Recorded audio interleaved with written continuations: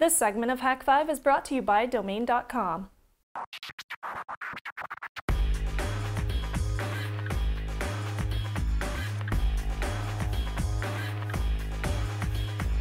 It's time once again to check port 110.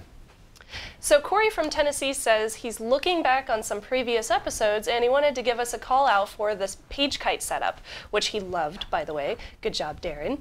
And he said, remember to set your SSH proxy to HTTP 443, which is required by PuTTY. So, very interesting. That's just a little FYI for all of you guys. Thank you so much. I appreciate you guys sending that in. What about, Corey yes. is not the only one that emailed us, actually. We got a couple other emails. No, we have a couple of ones this week. So Martin from Louisville asks, I have backtracked and watched a few episodes of Hak5 concerning multi-boot USBs. What is your current favorite to date, Xboot or Katana? Or is there another one that you suggest? So what do you suggest, Aaron? I do this. All three of these? No, I literally, this is what I do. You just stick them all on? I just carry multiple USBs. So I know it's not the hacker thing to do, okay, but... so you have a different distro in each one? Yeah, you don't that's what I'm have like saying. any kind of multi-boot? I just use a bunch of... The thing is, we go to enough trade shows that we just get so many USBs that I never really have... But for somebody that doesn't have a lot of USBs, both maybe are they good just options. have one big, 16 gig drive. I haven't used Xboot, so maybe we need to do a segment on that. I did a segment on that. Oh, okay. Well, then did you like it? Because I know that you're a fan of both. Well, and you also like hacking from a cave, if you will. Yes. So I guess I guess what it comes down to is, are the tools in Katana going to suffice, or is there stuff that you want that's outside of that you can do with Xboot? So either way. Yeah, I'm a big fan of Katana. That's one of my definite favorites. But it is very optional as to which one works for you the best. So let us know what you want. And Salem's getting his Android on, huh? Or James from Salem. James from Salem.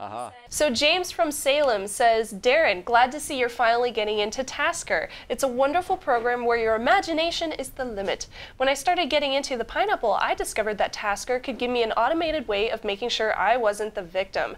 The profile that he is using is, and we'll put this in the show notes, if Wi-Fi is near Yasager attack ABC 132, alarm will go off, alarm level 7, Wi-Fi set to off, play loudest, most obnoxious alarm that he has, and pop up a notification that says, warning, pineapple, within range, warning, warning. I love that. Especially if you like couple it with some TTS engine and get it to speak that.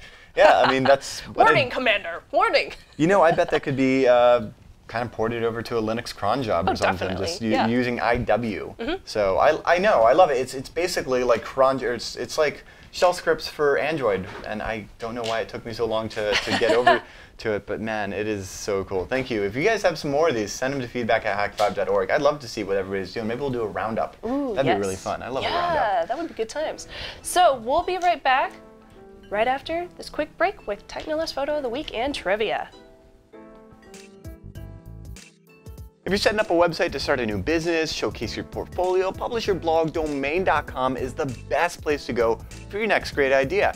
And when you think about that new domain, consider getting yourself a .com. .coms are the original. They're globally understood. It immediately lends credibility to your website no matter what. You could just put cats up there, but put a .com on it? Oh yeah. Plus, if you're interested in investing in like buying and selling domains, .coms have the highest aftermarket value. And you can find yourself those .com names over at Domain.com. Shannon and I love them because they're affordable, reliable, they're easy to use, plus Domain.com's active social media presence on Twitter @Domain.com and the great customer support makes it a really fun place to do business. And get this, Domain.com are huge fans of Hak5 and fans of yours, so they want to hook you up. Get an additional 15% off their already affordable domain names and web hosting. All you have to do is use the coupon code HAK5 at Domain.com's checkout. That's 15% off and big savings. So don't forget to use the coupon code HAK5. When you think domain names, think Domain.com.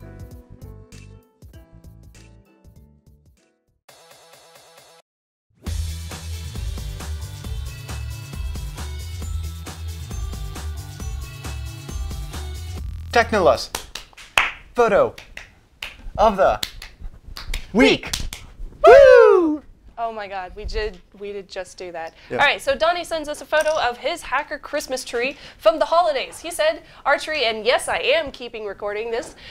He said our tree has LED lights, 3.5-inch floppies, RAM, SCSI terminators, 2-prong to 3-prong power adapters, etc. as ornaments. His favorite was the deconstructed SCSI hard drive that we used for internals as ornaments and the controller card, along with a roll of electrical tape as their tree topper. Oh yeah, gotta have the electrical tape. And the Cat6 cable as garland. I love it. Yes, yes, that's pretty much the best. Of course, he sent that about a month ago during Christmas. He doesn't have his Christmas We trees read till each and every one of the emails that you send to feedback@hak5.org.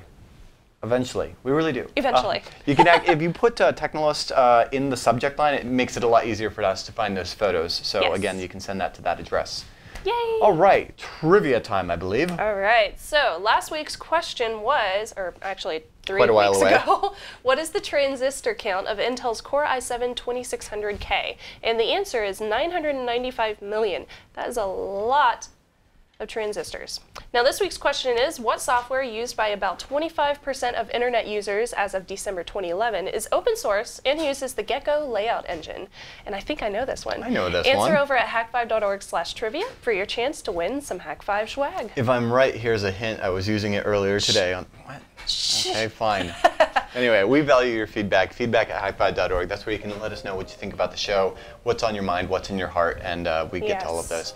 And don't forget, you can always follow everything that we do over at hak5.org/follow. You'll find links to the conventions that we're going to, social networks, all that good stuff. And if you want to support us directly, hakshop.com. It's the little shop link in the top right on YouTube and our website, hak5.org. We just re-released the Hak5 Holiday Pineapple under a new name. Oh, yeah. It's the Hak5 Travel Pineapple, and we got brand new UPS rates, so they're much, much lower for our internationals. True. That's actually huge. That's one of those things we're finally like We've been like fighting tooth and nail to get these rates like under $50 to This isn't the ship most exciting internationally. TV, but we're excited about it because We're it very means that excited. if you're an international customer, you can order and get the UPS service for almost the same price that you get our inexpensive USPS, except it like flies through customs. It takes like a week to get there. A screaming pineapple. Instead of 30 days. Huh?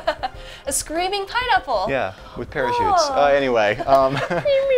Anyway, and also check out ThreatWire, threatwire.org for all the details. You can join our community, and we're talking about all the things that threaten our privacy, security, and our internet. We love our internet. So with all of that said, I'm Darren Kitchen. I'm Shannon Morse. Trust your technolust. Bye.